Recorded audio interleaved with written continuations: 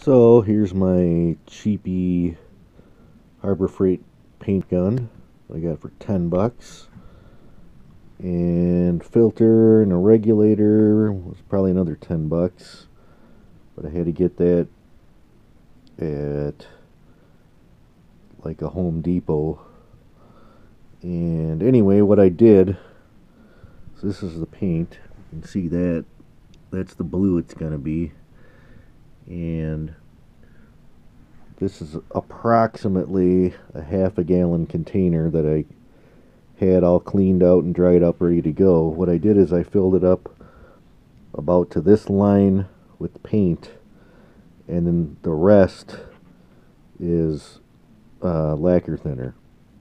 And just shake this up real good, and then I'm going to run it through the strainer into the gun, and then I'm going to go to my little test pattern here, which I already did a little bit on with just some of the lacquer thinner to clean out the gun.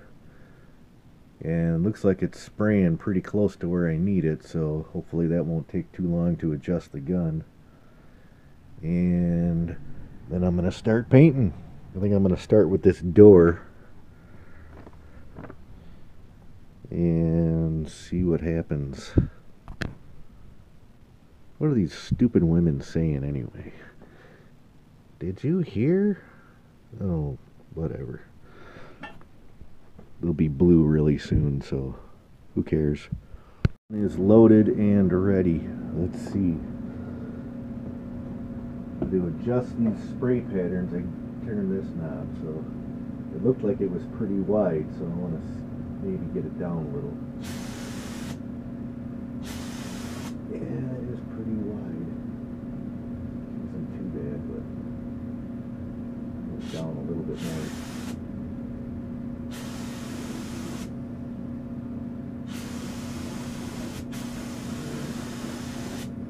That's about the way I want it. That don't look too bad. Alright. Well, I am going to start on the door. Let me see if I can get you in position.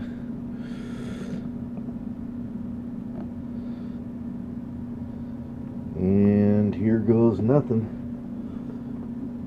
One big ass mistake or beautiful. Let's see.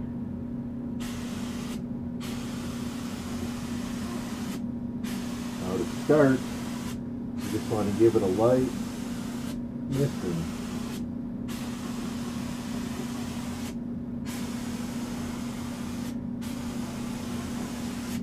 Get that paint just a little tacky on the surface.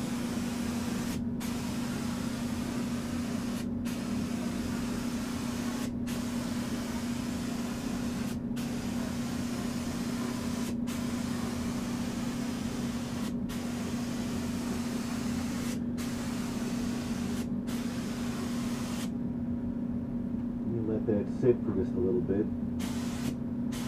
Little spot I missed there. Looks better already. But then you let that sit for a few minutes and paint it some more. So I'm going to put you on pause. Alright. Then you basically want to do that again. Lightly, just a little heavier this time.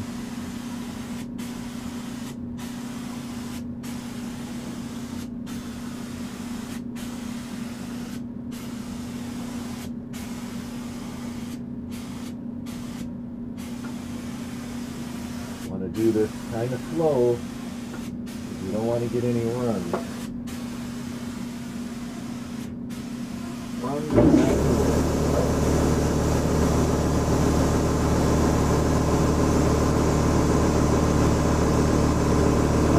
Let that sit for a couple more minutes, let the compressor catch up.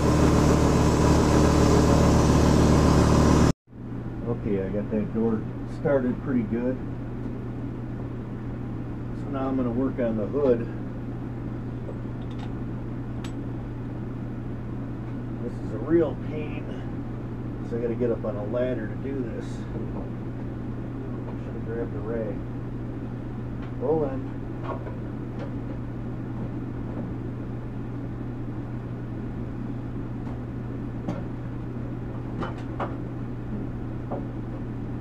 Really important, you don't want to touch your surface with your hand, because the oils from your skin will make a fisheye look.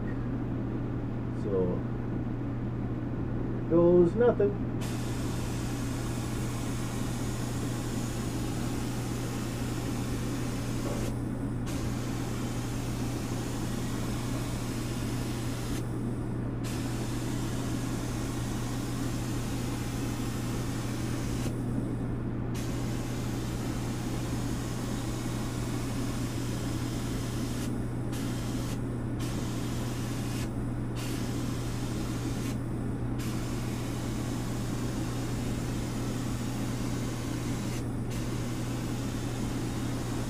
This is probably the hardest part of the whole job, is doing this hood, because of the position it's in.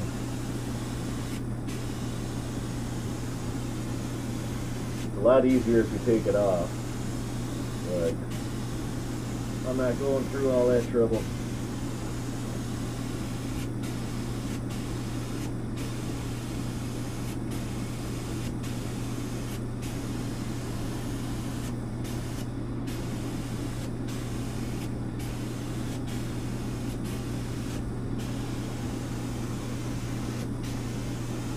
A nice flat surface like this, I can put it on a little heavier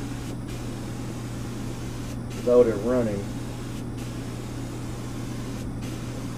hopefully.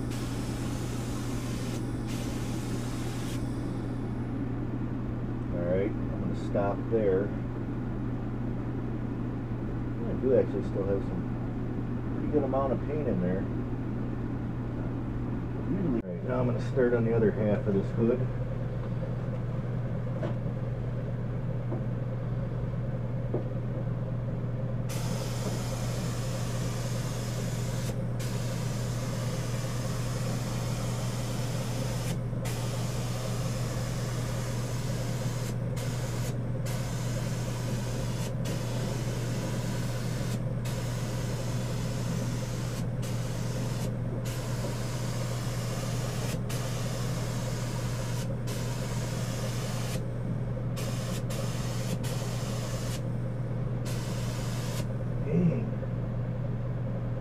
Drip.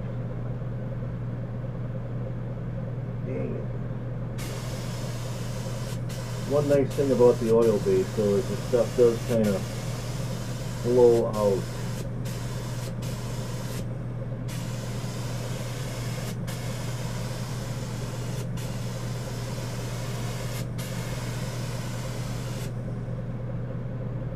Sure that thing doesn't drip again.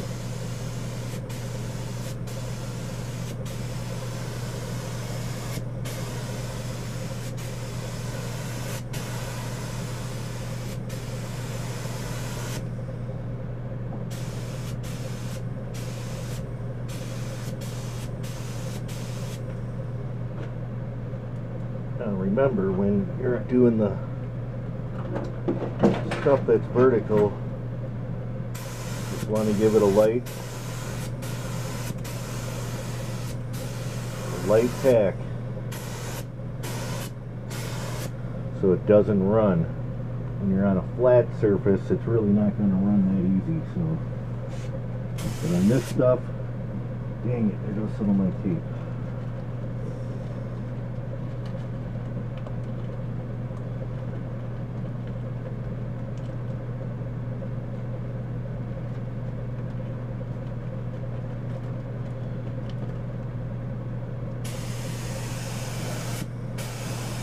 Give it that little bit of a tack.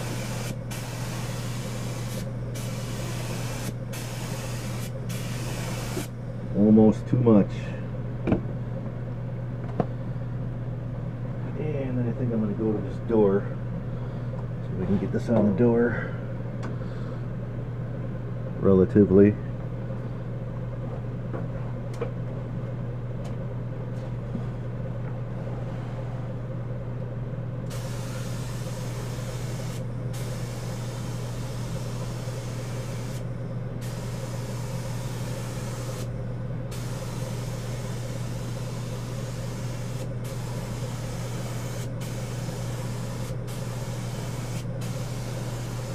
remember, keep that first coat light.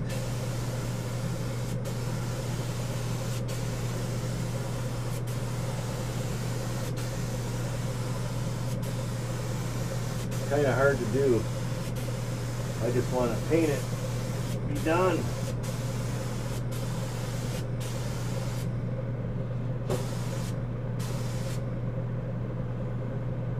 Alright, get the fender. Oh, I really wish I had a bigger garage.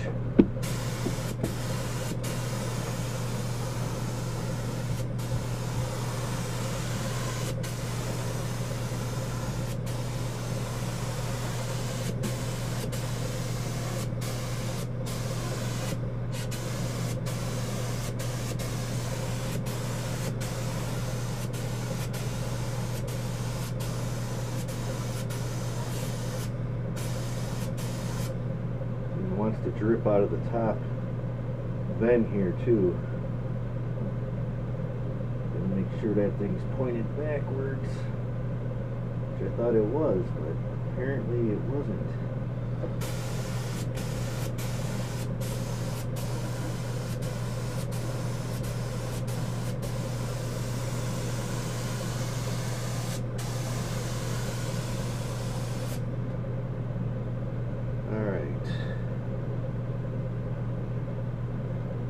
This is my second cup full.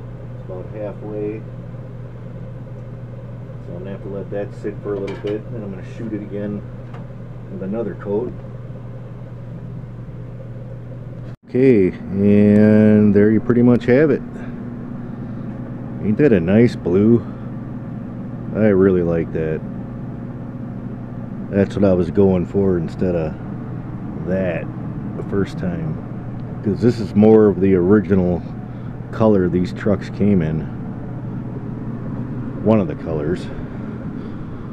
And I really liked it because, like I said, I knew somebody that had one of these back in the day. And it was a sharp looking truck.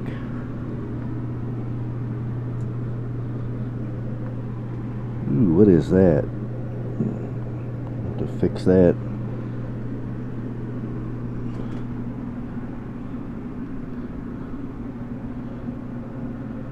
But there you have it. That's how I paint a vehicle with Rust-Oleum. And as you can see, it looks pretty darn good, I think. Once it dries, this stuff will be really smooth, like a regular car finish almost.